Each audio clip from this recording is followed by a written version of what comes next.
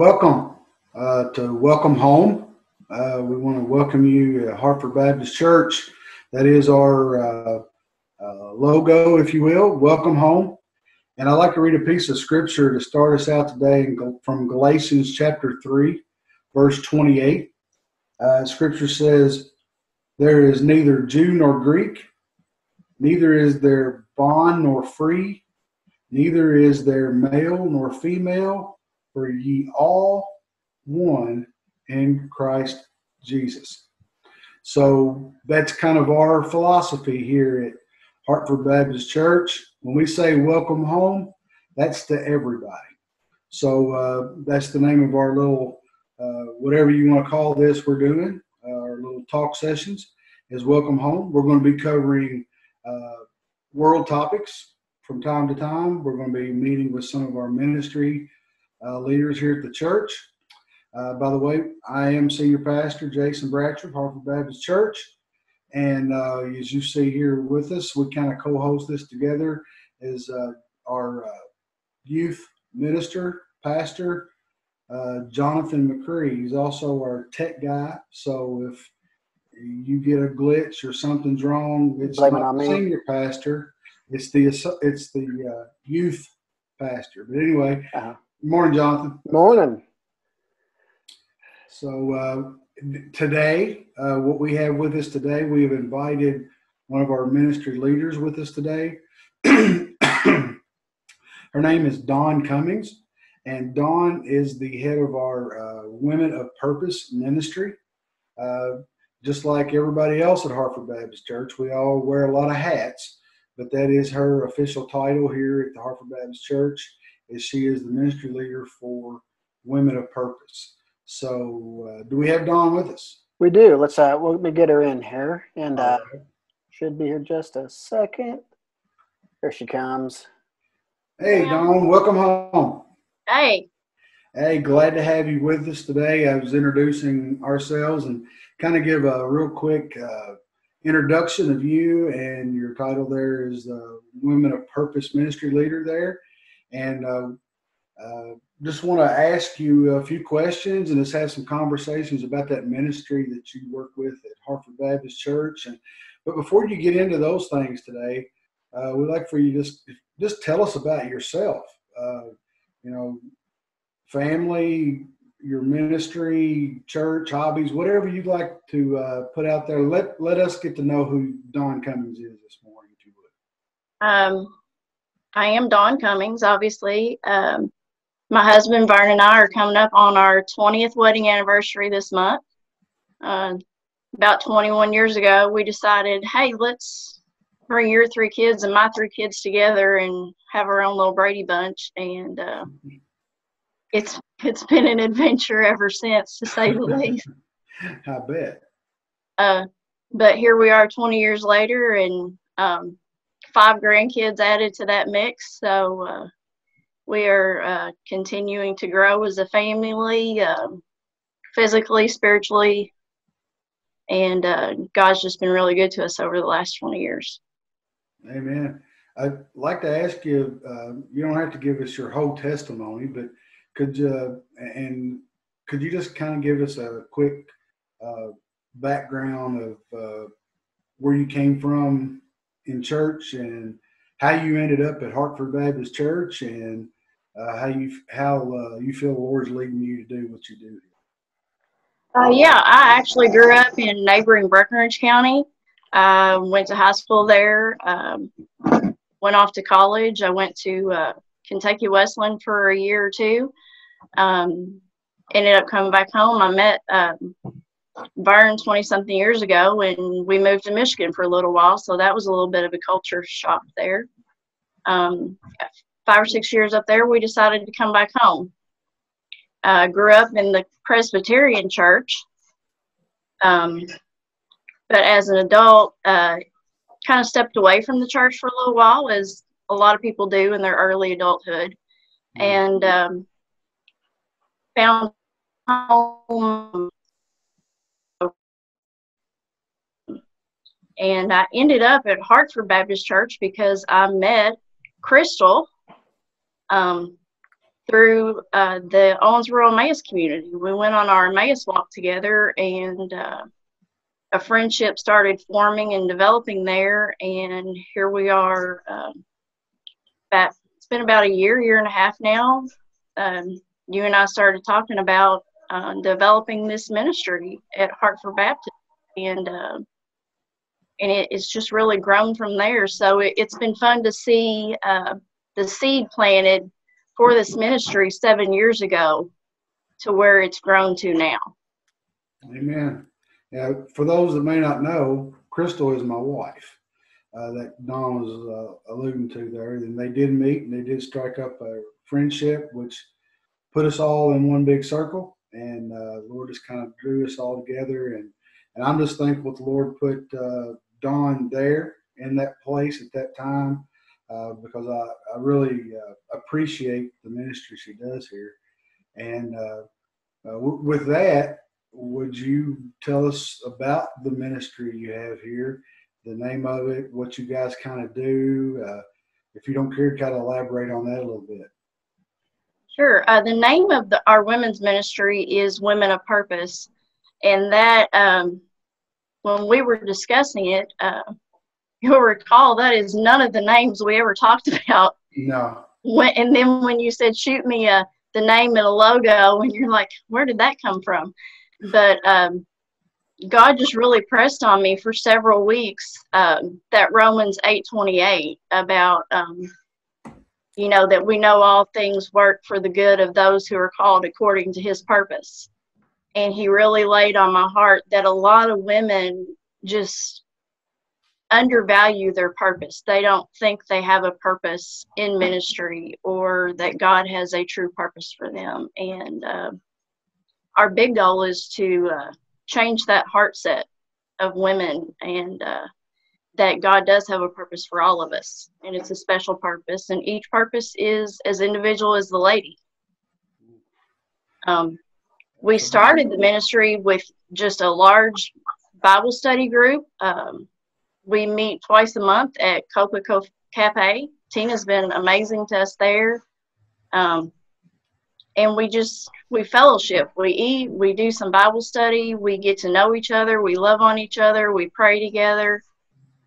And it's kind of branching out from there. Before we're shut down for COVID, we're getting ready to start small group for those who are a little more spiritually rooted, who want to get some more in depth, we have some ladies that just are so thirsty for more that we want to start some small groups so we can dive a little deeper and just shovel through it, just get really deep down in there into some really deep topics, and the growth is amazing. We've started a friendship group. Jonathan and I have been working on that. It's kind of a discipleship with the youth. We've got ladies paired up with some of our youth to give them a spiritual friend that they can turn to help guide them and not put everything so much on Jonathan, because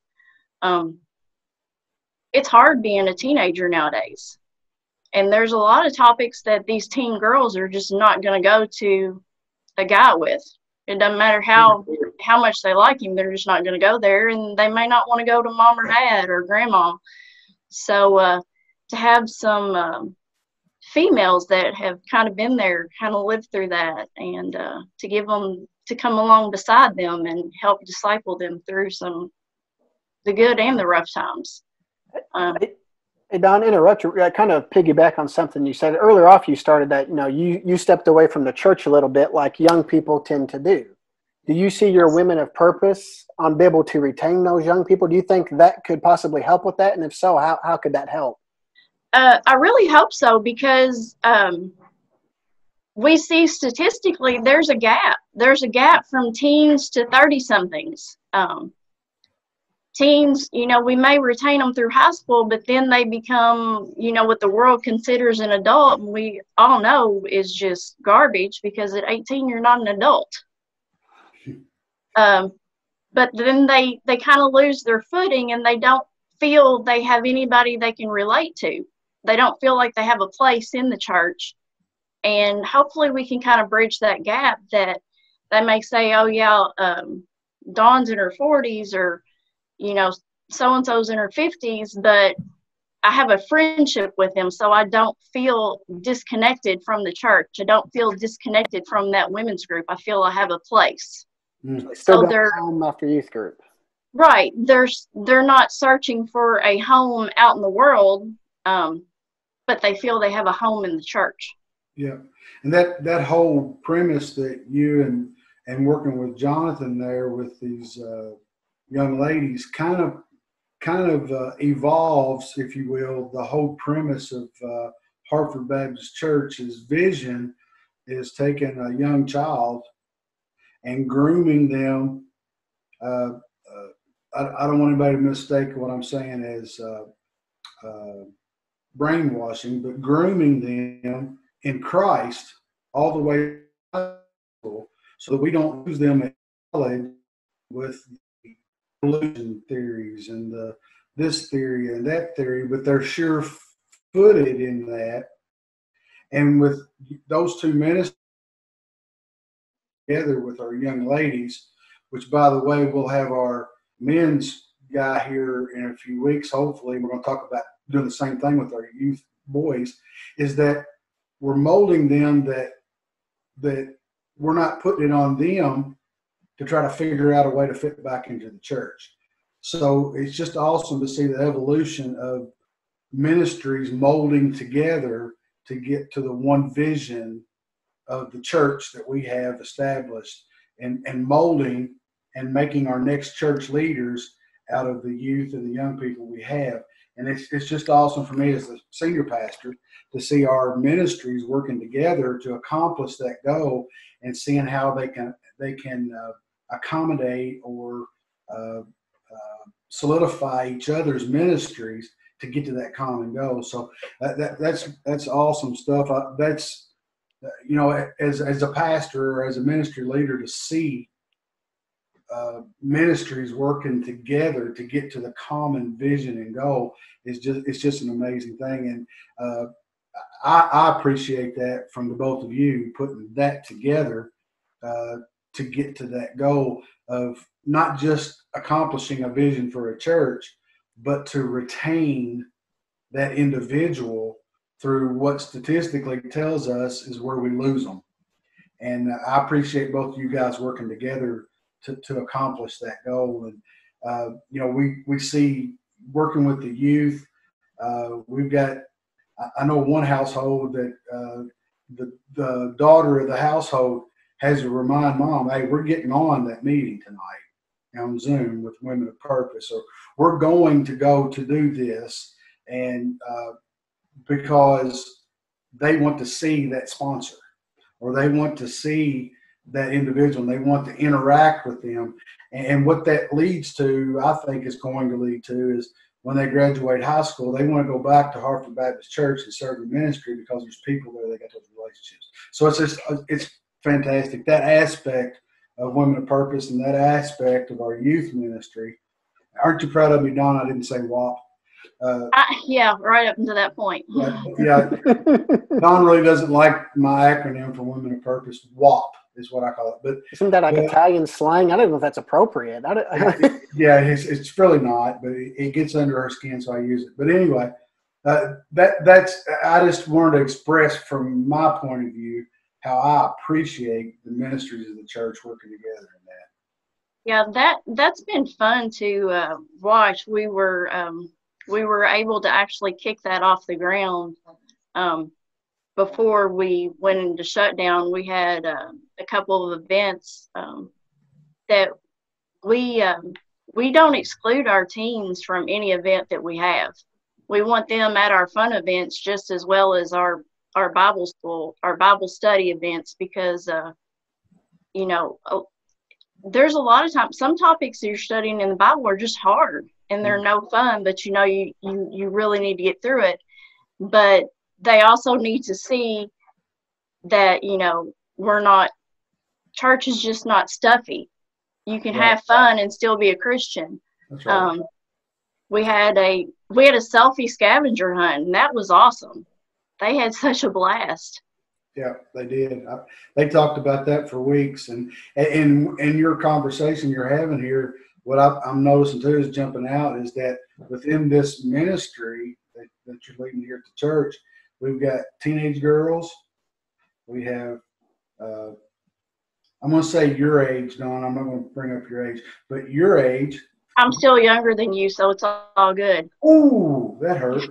But also we haven't mentioned, but we have our elderly are also participating in this, and not just participating in the classes, but some of those have taken the disciple role Yes. with some of our young ladies too. So it's a ministry that is broad from teenage to senior citizen, and it's pulling, again, as senior pastors, pulling the whole church together as the women, not just a 25 to 35-year-old group or 35 to 50, but from 14 to, I think we've got some 70-year-olds that. Yeah, we do. Really? Yeah.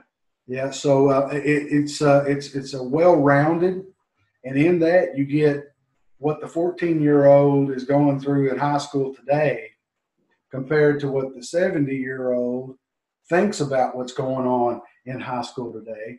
And it gives them, and I don't want to make this too broad, but it gives them the worldview through Christian eyes. And it leads to some really good discussions in study time. I bet it does. One thing, we always think of the older women are going to teach the younger women, and primarily that's what you're going to have. Their life experience about to pour into the younger one.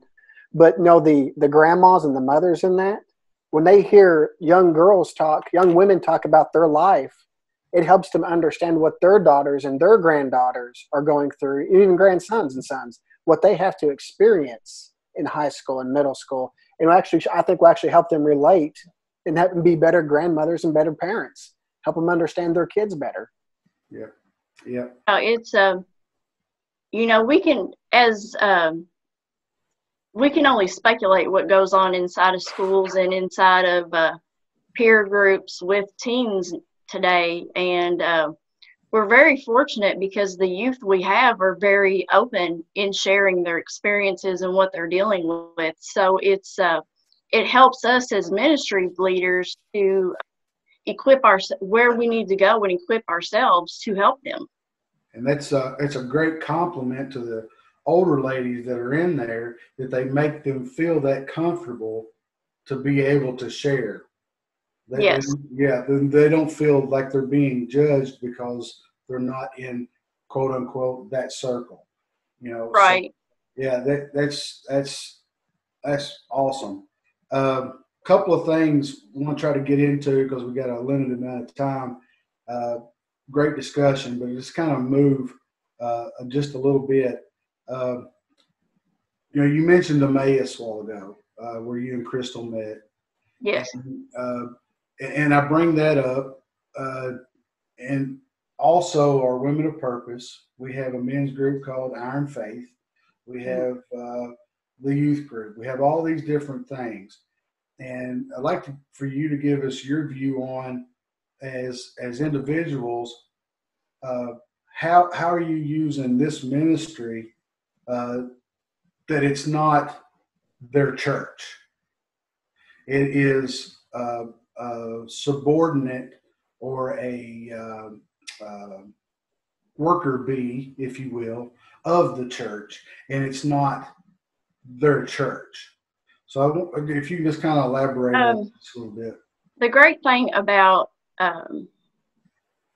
that I try to emphasize is, we're called through the Great Commission. We're all called to be priests to each other, but at no time are we ever called to be priests to ourselves.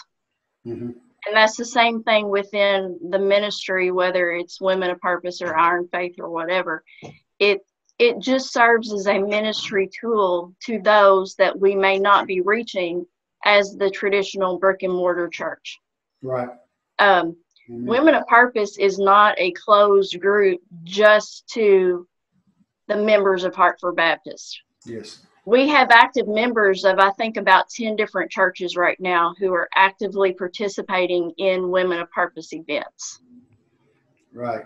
Uh, And, we, and, and that's kind of where I wanted you to go with that as well, because I know that's true, and I know you promote that. I promote that in all of our ministries. And to take what they utilize in Women of Purpose or Iron Faith or whatever, and take that back to their church and use it for Christ as well as through the ministry of Women of Purpose. And I just wanted to bring that up and get you to elaborate on that, just to put that point in there that I know you're emphasizing, that is that Women of Purpose is not a church. It is a study group. It is a disciple-making group to take back and to use for the body of Christ. And and like you said, I think you said 10, possibly 10 different bodies of churches of women that come together, which is, to me, is fantastic, because we are the church. It's not this building or that building, we're the church. So, but thank you for elaborating on that right there. That was the point I wanted to try to get to that. Jonathan, you got anything you want to ask Dawn here before we kind of? Yeah, I think this one's kind of important. I'm going to combine these here.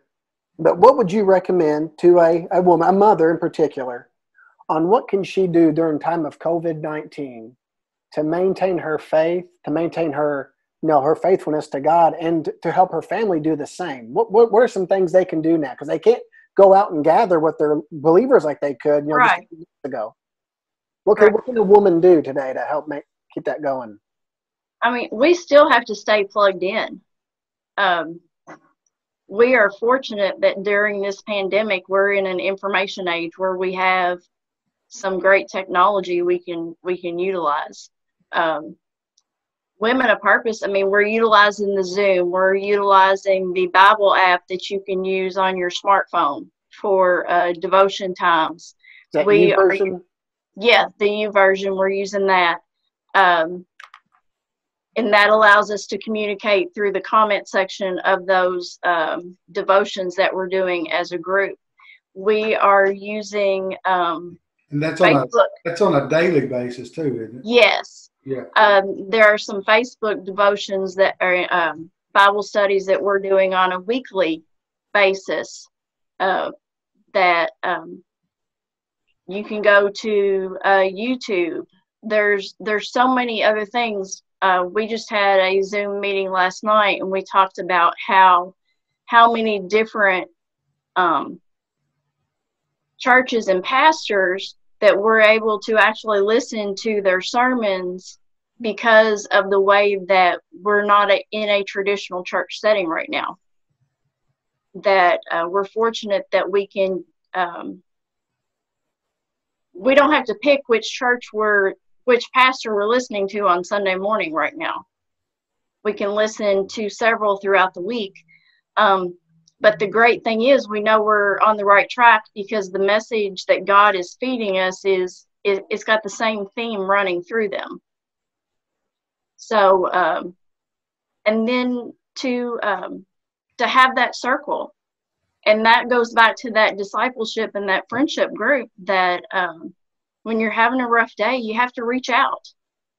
We keep the texting going. We have our Facebook group for the ladies of the church and for Women of Purpose. And we each have each other's individual cell phones that if we just can't deal with that topic with our child for the day, I guarantee you there's one of us that can help you deal with that. And we don't have to be sitting in your living room to help you deal with it. And I'd like for you, before you get off here, if you can maybe give an email where somebody would like some information. Or you want to do that, Jonathan? This video will post into, if you're listening to us now, this is posted on YouTube. Look down in the description. I'll have Dawn's email address. If you want to get linked into Women of Purpose, just shoot her an email and she'll get back with you. Yeah, and absolutely. And if you can kind of give when your next meeting is going to be, and I guess if through that email, if they'll contact you, you can make sure they get the login information to the Zoom Absolutely. meeting. But if you can share some of that stuff with us before we get off here. Yeah, and our Facebook page is a public Facebook page, so anybody can find it. And it will have all of we post all of our when we're going to be meeting and what's going on in there, that anybody can shoot us messages in there. So yeah. And if any time anybody that's listening or watching today wants to get a hold of any of us, you can go to our website, www.hartfordbaptistchurch.org, and all of our contact information is in there under the staff icon. If you'll hit that, you can go through and you can find all of our information if you want to individually, or if you just want to email and talk to the church, that's always open. But I think, Don, your next meeting is would be what? 2 weeks from yesterday. Well, we're going to post this on Friday. So okay, yeah, it'll be. So that's going to be on the 18th. Thank you. Yeah. May the 18th at 6 p.m. Correct? Central Time. Yes. Okay. And if you'd like that link, as this post, you'll see at the bottom there Don's email. Or again, you can go to our website. You can contact any of the three of us, so we can make sure you get there. Don, it's been great having you.